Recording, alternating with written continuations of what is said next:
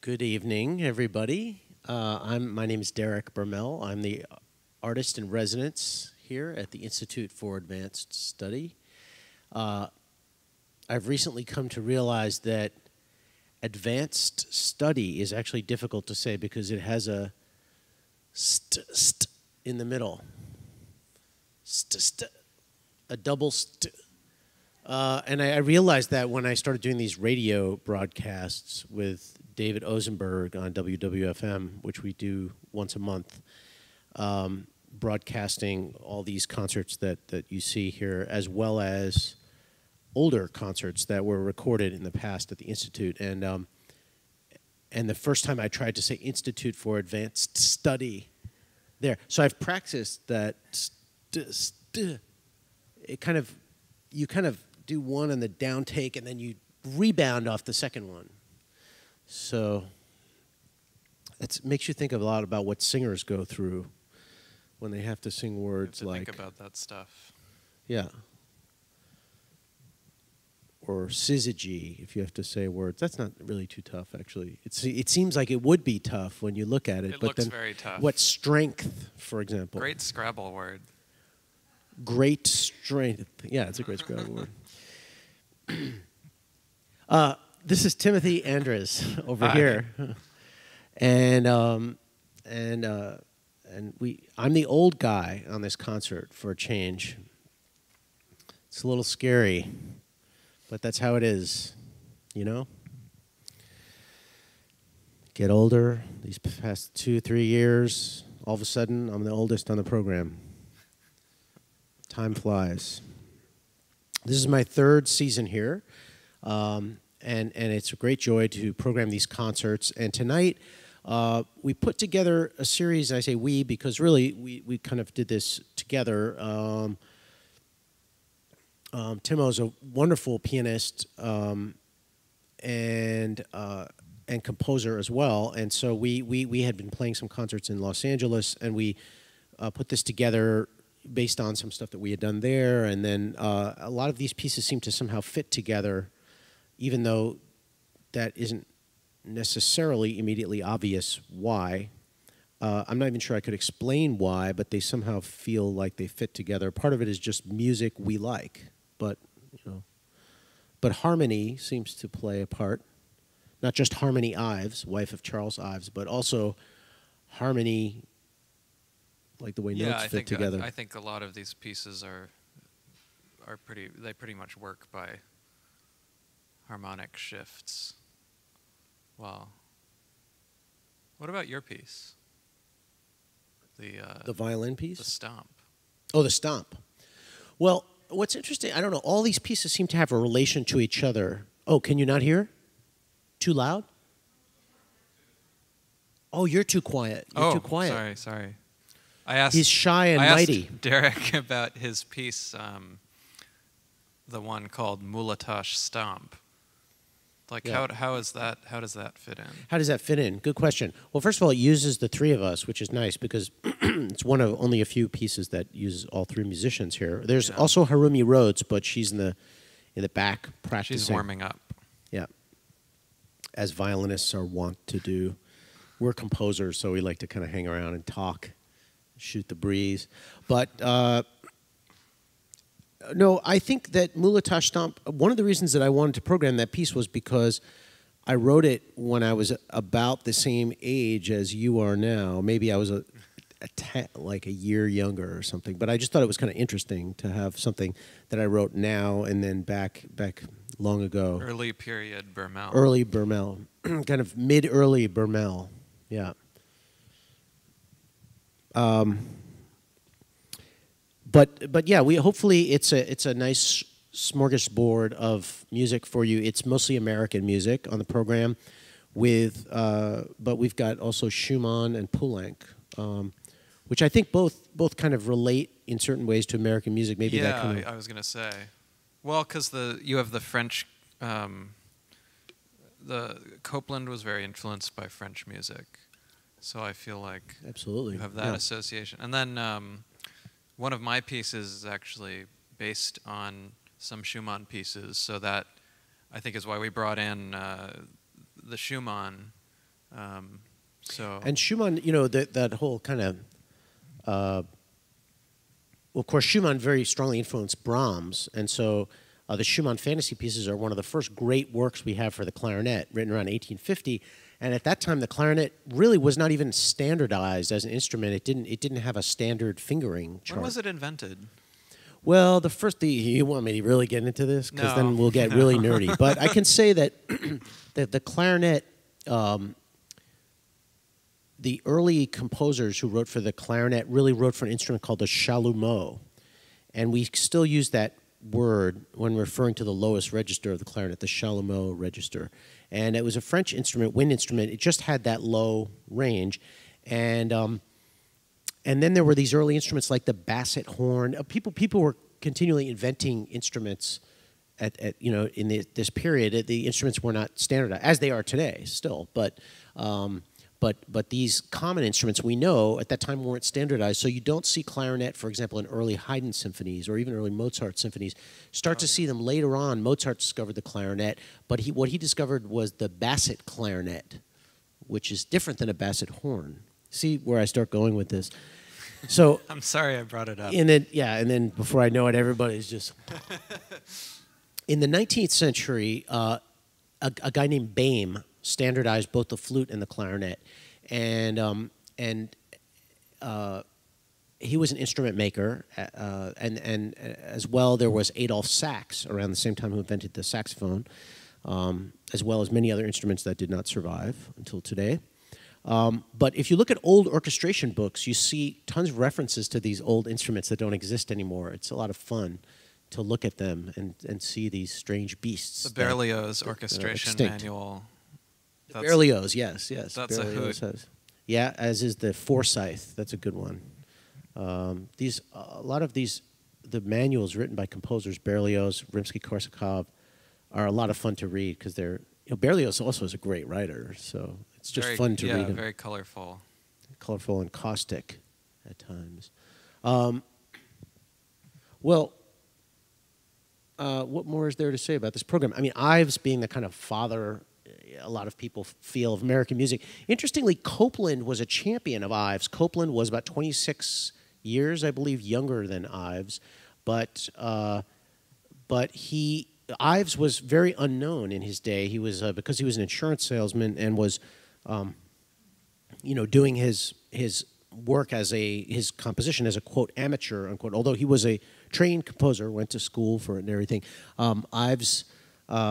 Ives was always kind of an outsider in the composition world and was really overlooked until composers like Copland started to champion his music. How did Copland get into through Metropolis or something? Well, it was Copland. Copland was always on the lookout for composers, and I think Ives was a kind of a quirky person that people knew about but didn't take seriously. But Copland thought that his music was. I mean, people kind of knew that he existed. Like Milhaud seemed to know that he existed, and other French composers, but it wasn't really. But he was somebody that wasn't really taken seriously because they thought, well, right. he funds his own performances and he does this and that, and but ultimately he, of course, now has become very influential and is still extremely controversial as a composer. That's true. Well, he didn't make it easy for us. Yeah, you hear a lot of very awkward writing in this piece. Well, and he was so simultaneously kind of caring and not caring about his own legacy. So he would write and rewrite these pieces year after year and kind of make it very hard to discern like what is the real version, like what would he have wanted to hear, which makes Ives' scholarship a very it's a very fertile ground for musicologists because there's so much left open to interpretation. And I think Ives also, ironically, he wrote most of his music before he was at age 40. And then he had several heart attacks in a row, and after that was much less productive. And so then he became much more interested in trying to get his work out there. but it was after the period. And this is all before Copeland even came onto the scene, because Copeland was born in 1900. So But he lived long enough to see kind of the beginnings of the real Ives movement. oh, Because sure. by then Bernstein had picked up the symphonies and Yeah, and things Lou like that. Harrison had conducted the There's a nice third story actually about Ives listening to what was it, the premiere of the Third Symphony or something. I thought it was the fourth. Oh, I thought it was the third. Bernstein conducted this. I don't know if it was a premiere, but it was a big performance at New York. New York Philharmonic played his Third Symphony, and he was too sick to go to go into the city. He lived in Connecticut, but he was too sick to go in to hear it, and so he sat by his radio, and it's right at the end of his life. It's a very nice story. yeah. Ives lived in Connecticut, Hartford, actually, insurance capital. Well, Reading later. Oh, yeah, is yeah, the that's house in true. Reading. That's true. Yeah, in Reading, and actually, that he was awarded the Pulitzer Prize when he was, I suppose, about 80, and they asked him for a quote that I think the New York Times called him, and he said, "Prizes are for schoolboys." So that was it. That's all they got out of him. But I don't know. Are there any questions out there? Because we can keep just gabbing up here, but I don't know how interesting that is for you all. It's interesting for one person. Good. We planted her in there, but One vote, yes. are there any questions about the program or at all?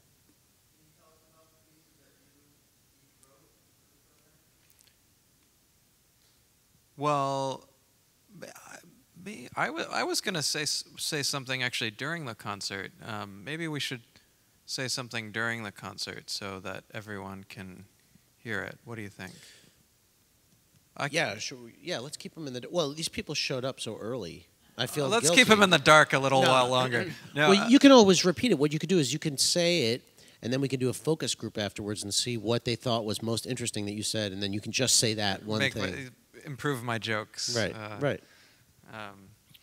Well, the first piece of mine, which is called "Play It by Ear," I wrote for actually 9 instruments back in 2007, and it was with a group I played in college, and then it kind of languished. It was sort of a hard group to get together, and then Derek asked me. Is that your no-nonette?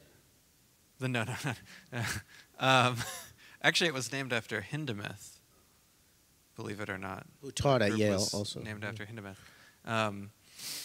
We're both Yaleys, by the way, and we I know that's a dirty word around here, but we also we're both just discovered that we were in the same college. Same residential college. Residential college at Yale. Who knew? So Derek asked, Derek and I had scheduled these concerts, so we knew we'd be playing together, and so Derek asked me to arrange it for clarinet and piano. So what I did was I actually tried something a little different, which was instead of like transcribing it literally note for note, I kind of wrote it down from my head, from what I remembered of the original version, and then it's kind of like playing a game of telephone with yourself, almost, because you don't know exactly some of the passages. It's more or less the same piece, but in some interesting ways, it's a little different, just because of what I've sort of filtered through my memory over the years. So I think actually it may be an improvement over the original, because it's probably a little more concise. And clarinet was heavily featured in the reason that I decided to do it was clarinet was heavily featured in the original version. So I always kind of had it in the back of my head that it was really a piece about the clarinet. So I think it works pretty well. And then your other piece is based on the Schumann.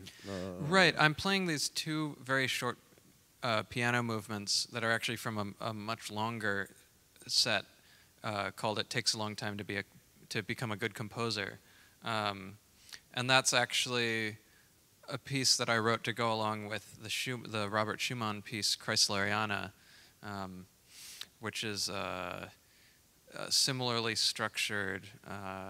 I tried to write something that was similarly structured in that it consists of short movements that kind of make up larger units, and then the larger units make up the whole piece. And so the title is kind of it's a little bit of a tongue-in-cheek title because it actually refers more to the idea of musical duration than I guess like career experience. But I like that it can be interpreted both ways. Well, I could just say for my pieces very quickly that the Mulatash Stomp is probably something that I wrote as a response or influenced by Contrast, the Bartok piece, which I played last year with Steve Gosling and Copes, two Steves. And that Bartok piece, which was written for Benny Goodman, incidentally, as was the Copland Concerto, which we're going to play version of tonight. That piece, had a real big influence on the clarinet repertoire and really kind of spawned a whole bunch of pieces for clarinet, violin, and piano, and in fact, spawned a couple of ensembles. And so now there's a whole repertoire of pieces for that. And I think my piece is just a kind of, I wouldn't say plagiarism of the, but I think it's kind of. It's almost. I don't want to take words out of your mouth, but it kind of feels to me like your fake folk music, like you're inventing a sort of folk music. Yeah, that sounds good. I mean, I think it's got jazz chords in there, which you don't have in the Bartok. But it feels much more. It feels much less grounded than you never really feel like you're in a harmonic place of rest. Yeah. It's crunchy. It's crunchy.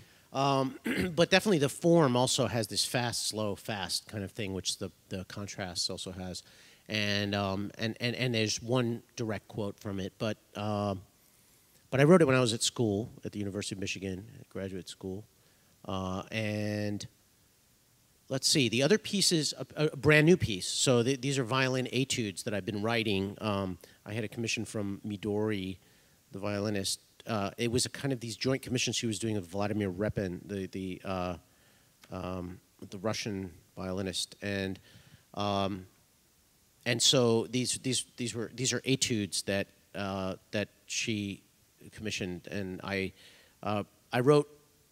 Although I only really wrote two for her, but I just kept writing because I was kind of interested in it, and I had several ideas. So I wrote 4 altogether, which is longer than what she had asked for. But so Harumi's going to play those for you tonight, and Harumi's a wonderful violinist who, incidentally, is from a family. I mean, her father was in the Juilliard Quartet.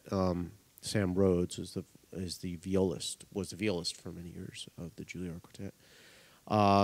And so she's from a real musical family. Her mom plays, her dad plays, her sister played, but now works at Carnegie Hall. So she's like a music family. And we play together quite a bit in the Copland House ensemble, the music from Copland House. So I've played with her quite a bit. So those are our 4 pieces. Now, do you, as a Connecticut composer, feel special? You have a special affinity for Ives. I do, and it's kind of something that has kept coming back in my career in a funny way, because when I was in high school, I grew up in Connecticut, and I got this idea that I wanted to learn the Ives Concord Sonata, which is this big. His second piano sonata is this big, like hour-long, very expansive, very crazy, ruminative. Piece about 4 New England writers, and so I worked on that for a number of years, and performed it a bunch, and then I somehow through that, like, people kept associating me with Ives, and so I've written like I've gotten like 3 separate commissions now where it's been the the directions have been like, we're programming this Ives piece, and we want you to write a piece that's sort of a companion, either same instrumentation or just sort of inspired by Ives. So yeah, it's allowed me sort of a great deal of time to reflect on Ives' legacy, and I mean. It can be he's like a very he's a very complex figure, and his music is also extremely complex, and there are many different sides to it. Most recently, I've performed actually with singers a lot of his songs. He wrote a very fascinating and quite various book of 114 songs. And some of them are very traditional, kind of lieder in the German art song tradition, and some of them are just like crazy, and some of them are General his sort Booth, of invented folk music. And but some of his songs, I think maybe are the purest distillation that you get of his style. You know, this issue that you bring up of fake folk music, I like that because. You know, as composers, one of the things that you sometimes try to do, and this is true with you with your Schumann pieces too, is that it reminds me of something from Beckett, this quote of "fail again, fail better," that he said, which is that you are trying to, you know, you set a goal that's somewhat unattainable, or that's unattainable. That in its very nature is unattainable. And then you try to get there. And in doing so, for example, for me to write some Hungarian folk music, you know, so it's not possible because first of all, I've never been to Hungary, but second of all, I don't speak Hungarian, or I don't know, but I know a lot of Hungarian music, you know, the classical music and some folk music. So when I set out to do that, it's necessarily going to fail, and I know that. But the interesting thing is, what do I get from that attempt, which is a failure, but it's a kind of success within a failure. So that's that. Beckett was. I think it has something to do with that idea that you know you're going to fail, but how well do you fail? You know, it's a kind of double failure kind of thing. You know, and then there's a success within that.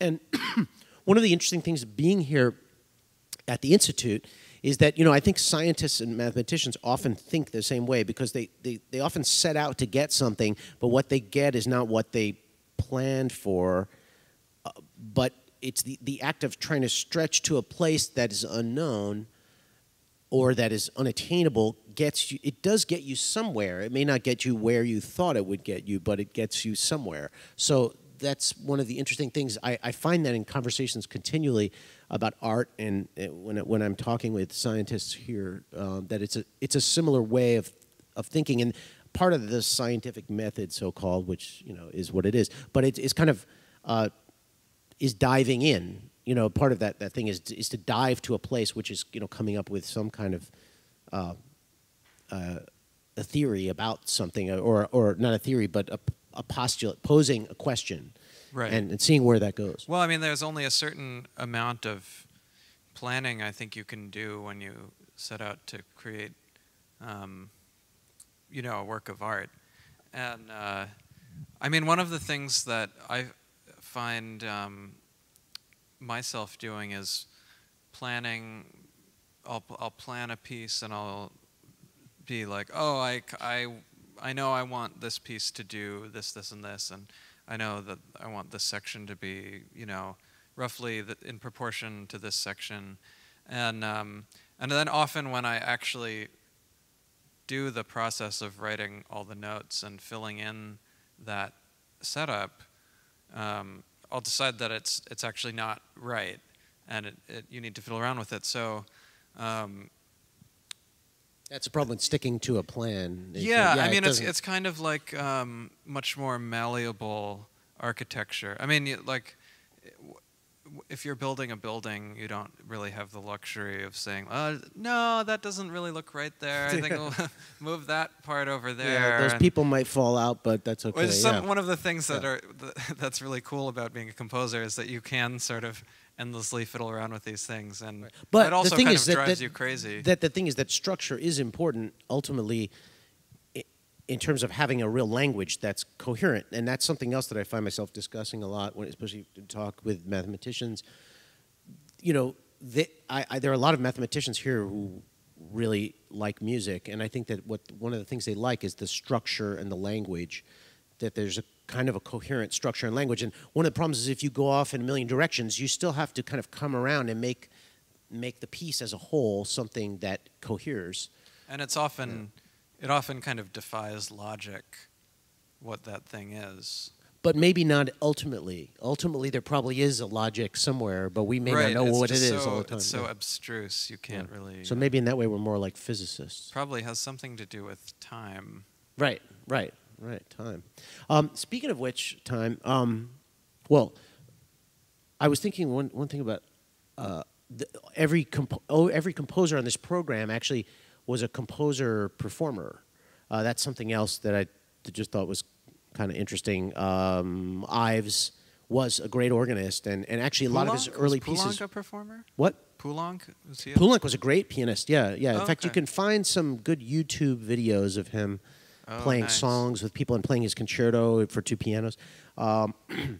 Yeah, he was a great pianist, and actually his partner, Pierre Bernac, for many years was the guy that he wrote a lot of his songs for, so they would perform together, like Benjamin Britten too. But Copland was also a very fine pianist, and later years a conductor, and he had phenomenally big hands, supposedly, so he could reach an octave and a fifth, which is why there's some really, like, he arranged this orchestra part for piano in the clarinet concerto, and which we're going to play. There are an awful lot of parts where it's kind of theoretically possible to play, but maybe not for any human.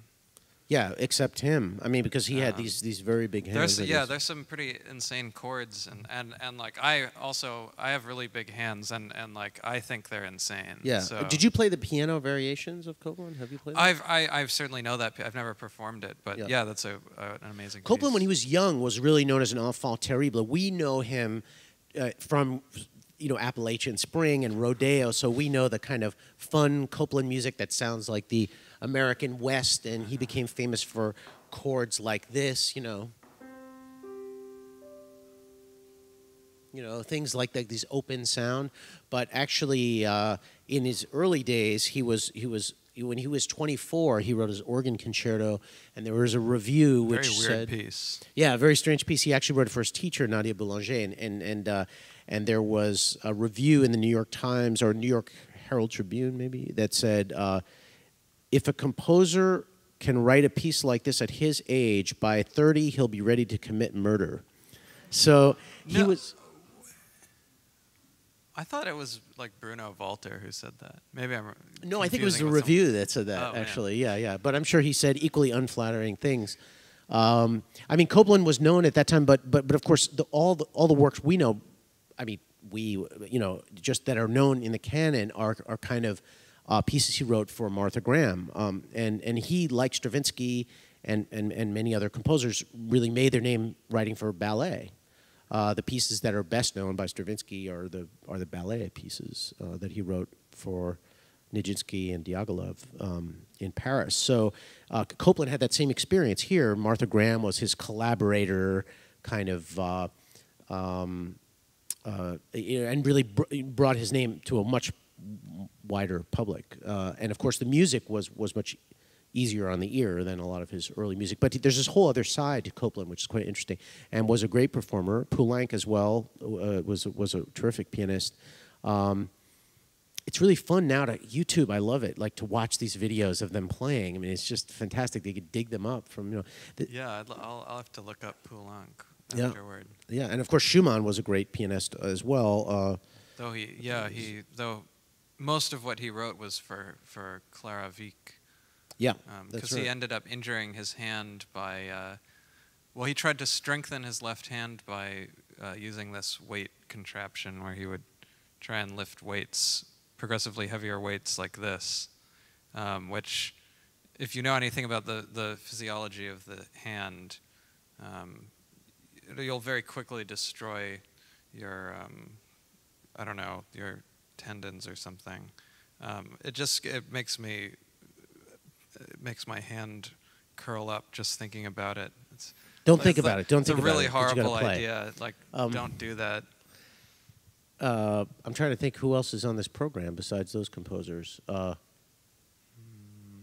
have this here. I should look at it and just make sure we're not giving anybody short shrift here. No, that's it. Yay. And we're performers. Yay. Right. Okay. Any other questions?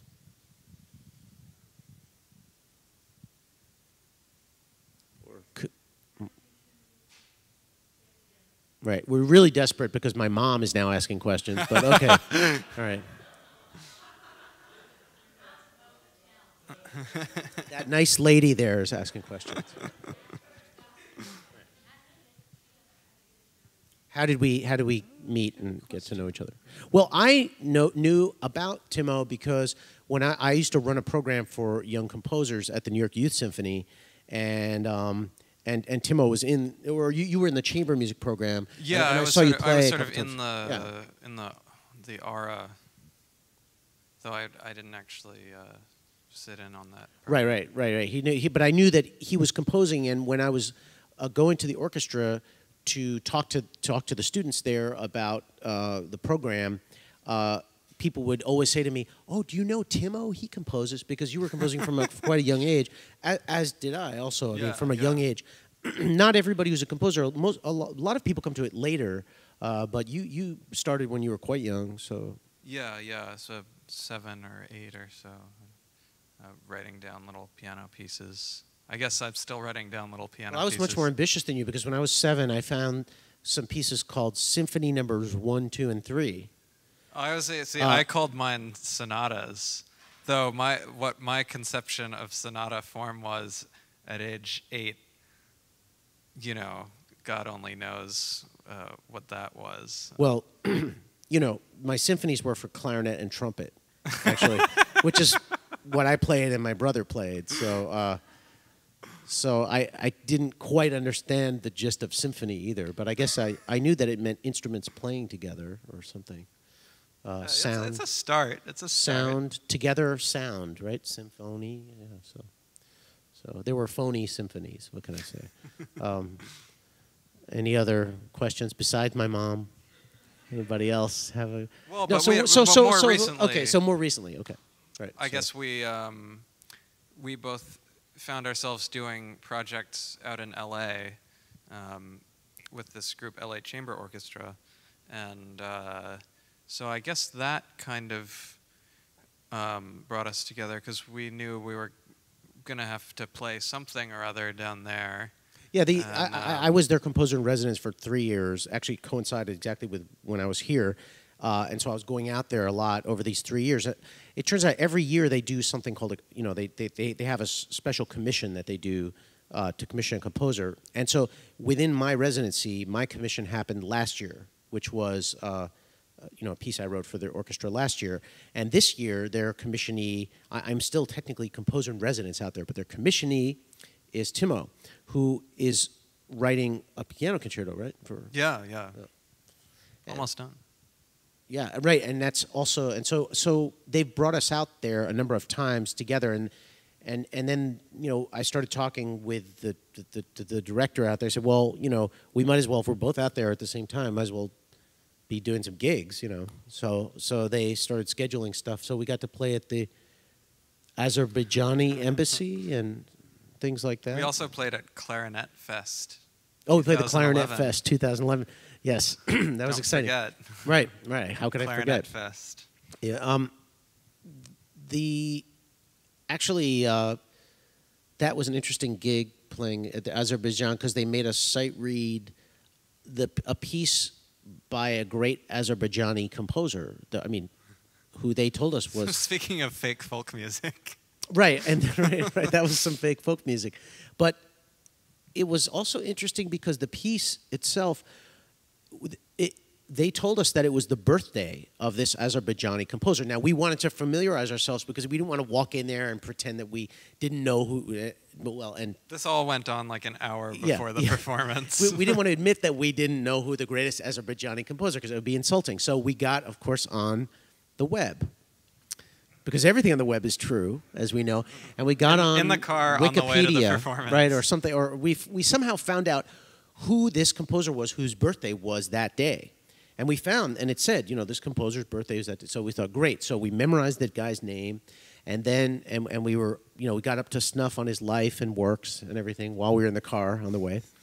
And then we walked in there and we said, great, we know who this composer is that you're going to give us the music for. It's so and so. And they said, no, that is not the composer.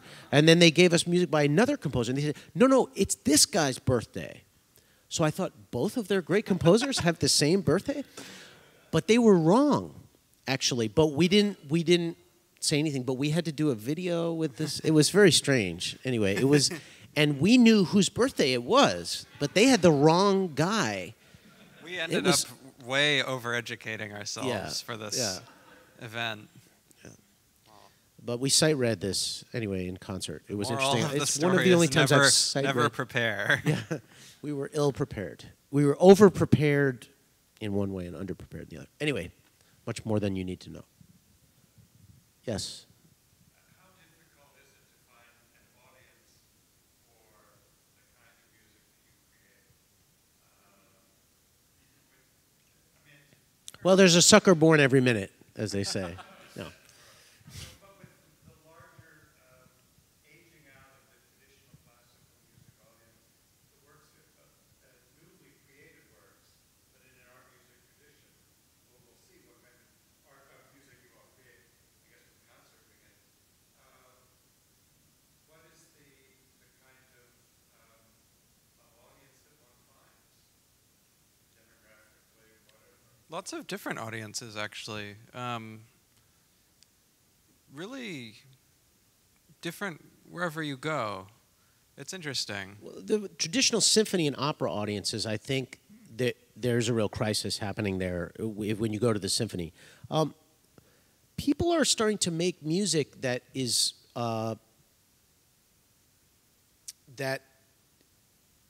is heard in different kinds of venues. And a lot of this is a problem of venue, of course, and the price of tickets, but also, just people relating to a certain style or music that's mannered in a certain way.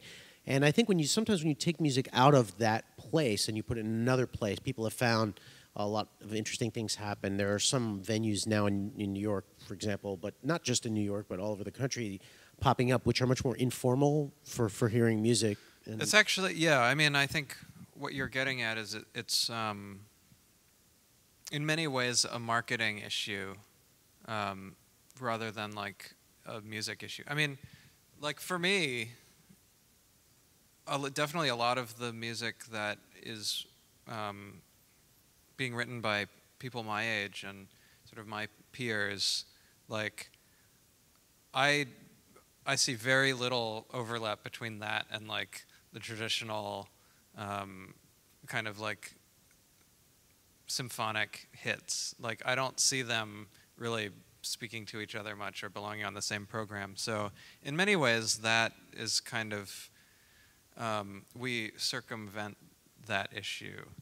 There's all these circles that happen, and some of them revolve around universities very traditionally, but some are just to do with by city or now much more online, people who have similar interests. Yeah, and what happens is, with any art scene, the new art is kind of in strange places and not always that visible, and there's undercurrents going on.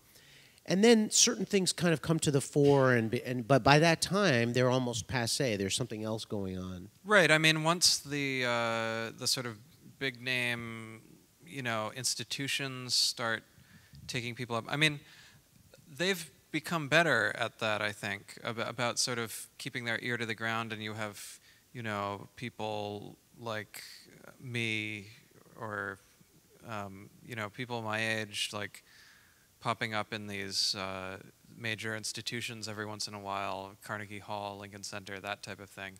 And there definitely is a sense of them being kind of at the top of the pecking order in a way, but also like I don't depend on them. Well, you know? also in a sense obsolete or Right, worried right, about right. their own obsolescence. So there's those things There's happen. a certain image consciousness that I think is happening on the part of presenters, which may be a good thing, but it's often kind of more of a funny thing. And many, yeah, it is odd. Many of them are co-presenting, like Carnegie Hall, trying to be cool, you know. So, for example, they're co-presenting these concerts with Le Poisson Rouge all the time, and I have a piece on one of those in February. And you know, it's just an odd, sometimes odd Just like mix. what? but- Like what do those have to do with each other? You know? Yeah, I mean, well, you know, it's Le Poisson Rouge likes the cachet of Carnegie Hall, and Carnegie Hall likes the cachet of Poisson Rouge is the old Village Gate, which has now been made into a club where they play all kinds of music, mostly pop music, but they do present contemporary concert music and every now and then jazz. And you know, jazz is facing the same problem. Incidentally, I mean, jazz has as rarefied, if not more rarefied, audience than classical music at this point. Yeah. And is dealing with a lot of the same issues. And you know, it's not, you know, it's happening a lot. Mostly, it's because most people relate to music nowadays through headphones or speakers. I mean, they're not expecting music to be coming at them live. But it does have the potential when people do get to a live concert of changing their life because, you know, it's something that they didn't expect. But of course, in Europe, you know, people are much more educated to go to the symphony and do these kind. You know, here not. And in other cultures like, you know, like in Africa or in South America, people are used to hearing live music, but not necessarily classical music. So, you know, depending on which country you're in. But of course, Venezuela, for example, I mean, it's different everywhere because Venezuela has this whole program that Gustavo Dudamel, the conductor of the LA Philharmonic, has come out of called El Sistema, where they're educating kids from a very young age to play at a very high level. And so that's you know, educating a whole country. I don't know about everything else in Venezuela, but certainly El Sistema works well. They're trying to make that work here. I don't know if, you know, if it can happen in the same way. It may happen in a different way. Well, and I actually think, yeah, I mean, what I was saying about focusing on the traditional audience is maybe a blunder. I mean, for me, I find that younger audiences actually tend to be much more open-minded in terms of the types of music that they listen to, and many of my my most kind of I mean, many of my most memorable like performing experiences have been these situations in which there was a very diverse audience, and that's something I saw happen certainly in LA with the LA Phil. I think they've cultivated quite a diverse audience, and also strangely in Miami, which is maybe not where you would expect there to be a big like new music audience, but I found that there was a large and very diverse one. Well, part of that orchestra is very young. The New World Symphony is very young, yeah. so that's. So you do. I mean, It's a there are training these orchestra. big institutions, and they can make themselves relevant. It's really just like whether they choose to or not. Yeah. And I think just in defense of old people, young people are very open-minded. Older people have a better concentration and are able to listen to a piece. I mean, the That's thing why is I that only write very short pieces. What? That's why I only write very short pieces. Right. Well, that's the thing. I mean, I also think that there is the danger inherent. 28 notes or less. I mean, the danger is inherent is that of course, there's this kind of dual thing going on all the time. There's a wonderful aspect of the fact that music is everywhere and it's out there, and you can listen to anything from any country you want. And then there's the duals. The other side of that says, well, yeah, but everything's available, but only if you only go so deep into that thing. What are you getting out of surfing the web and finding out about 10 million things, but not going into depth with any of them? And so that, I think this is the real conundrum for a composer. Well, I think live music is where you get that depth. Sure.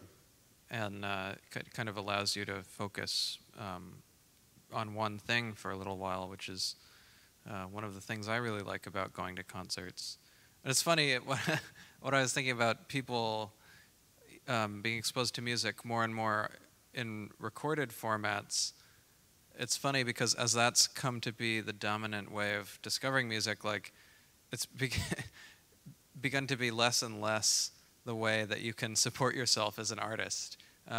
So Yeah. it's like you make less and less money on recordings. Sure. And have to perform more and more, and yet your recordings are like available anywhere at any time. I think, yeah, the real crisis that I mean, the big crisis to me that's going on may less be an aging audience or something, and it has more to do with the recording supplanting live music and live music being devalued. But in a weird way, it may come to be more valued because recording has become so ubiquitous, and people may crave that experience. So, well, I hope that's why you're all here. But I think people will always continue to. I mean, there's a certain amount of charisma that one can have as a performer, and I think the greatest performers one really has to experience live in order to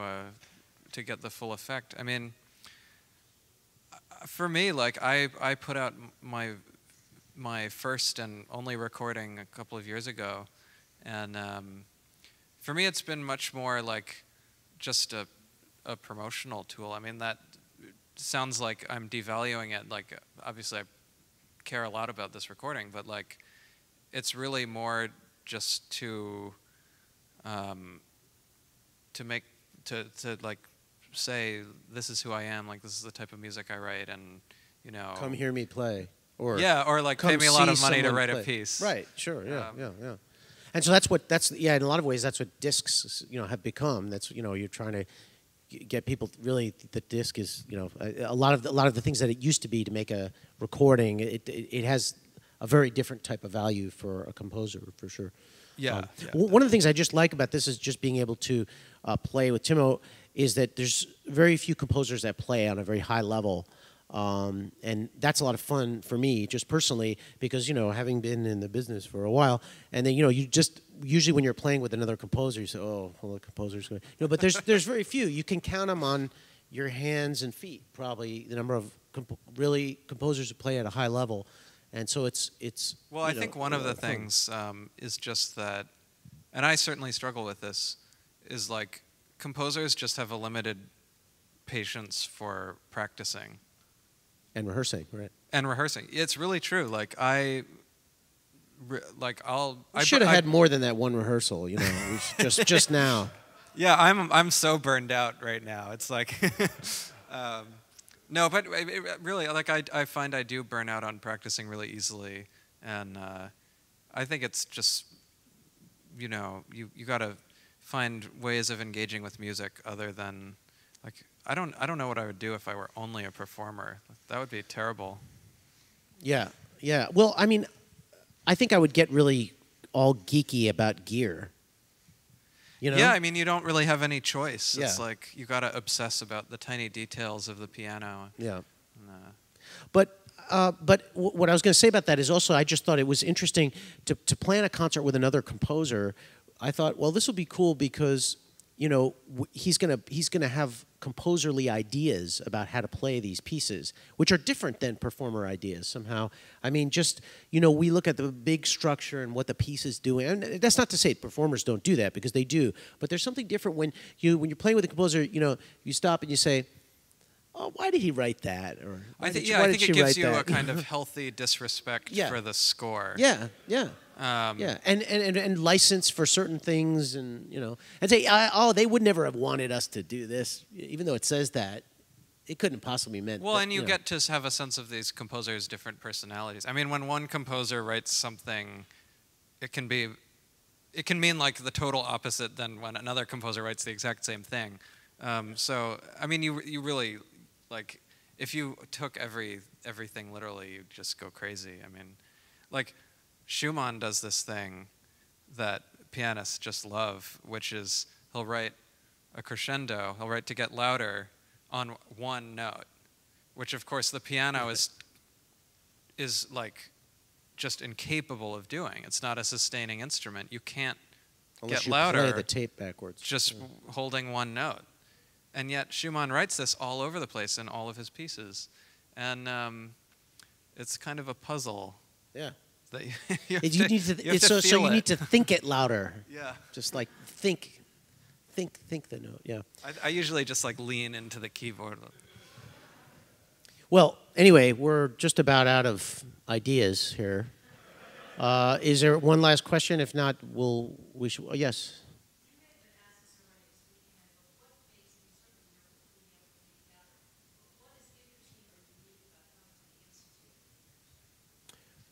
What's interesting about coming to the Institute, from my perspective or from his perspective? Oh.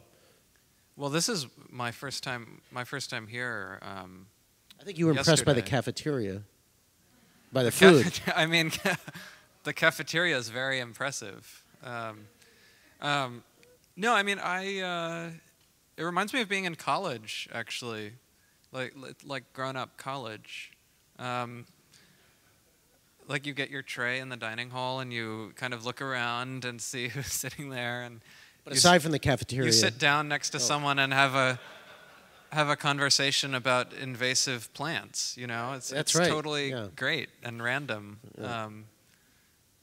Yeah. I could get used to being here. As artists, I mean, I can just say, just for being here a lot, there's artists. You do get into this world of artists, which is kind of very closed. It's a circle, And I think one of the things for me that's been very gratifying is just sitting down, having conversations with colleagues here, some of whom are are at the forefront, obviously, of their of research in their field, and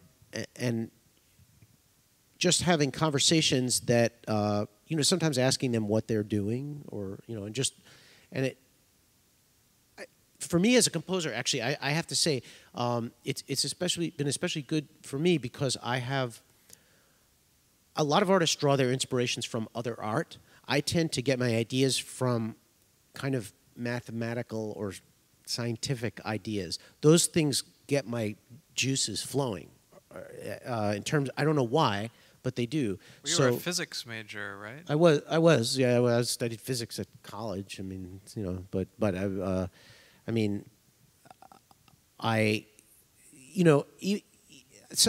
I still read a lot about it. I read a lot about science and math, when I can.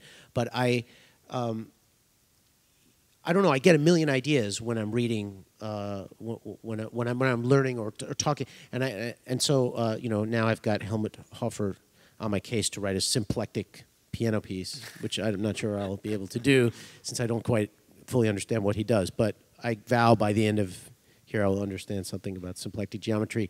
I mean, it's just that for me it's very inspiring because I think it's because it's removed enough from what I'm doing that the process that I can invent my own way of finding a musical analog to that thing that's going on in some other field. And that's exciting to me. When it's too close, sometimes it's hard for me to find the analog. I often feel like the key to being a successful musician is to not hang around other musicians too much.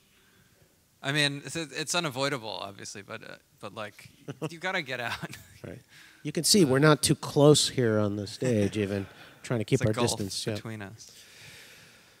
Well, anyway, we'll take a little break and stretch your legs and whatever else you want to stretch, and We'll see soon. you anon.